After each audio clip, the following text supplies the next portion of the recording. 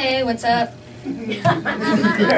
Sorry, I'm weak. Hi, I'm Jessica Rosas. I'm mysteriously Mexican. I don't know how Mexican I am. I'm not sure. My dad's family is from Mexico. I think I'm 4th generation. But then I found out that they were living in Arizona while it was still Mexico. And then it just became America, and they were just like, okay, sure. So we didn't even cross the border crossed us.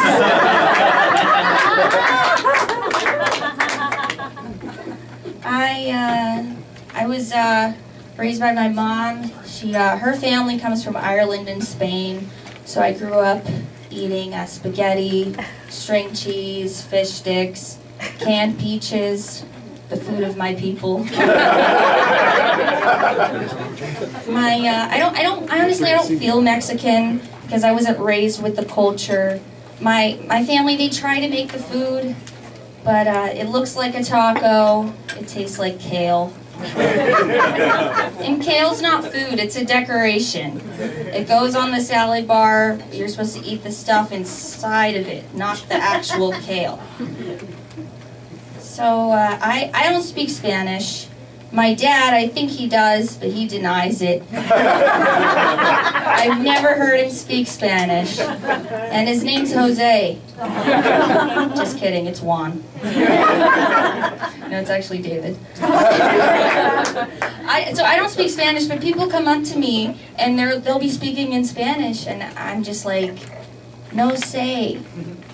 In English, please. No, say it in English, please. I think I used to think that the most Mexican thing that I've ever done was go to Mexico, and then I realized that's the least Mexican thing that I could do. Because all the real Mexicans are coming over here, they're leaving Mexico. So I think that what I should say is that the most Mexican thing I ever did was when I left Mexico and came to America after my 4-day vacation in Cancun.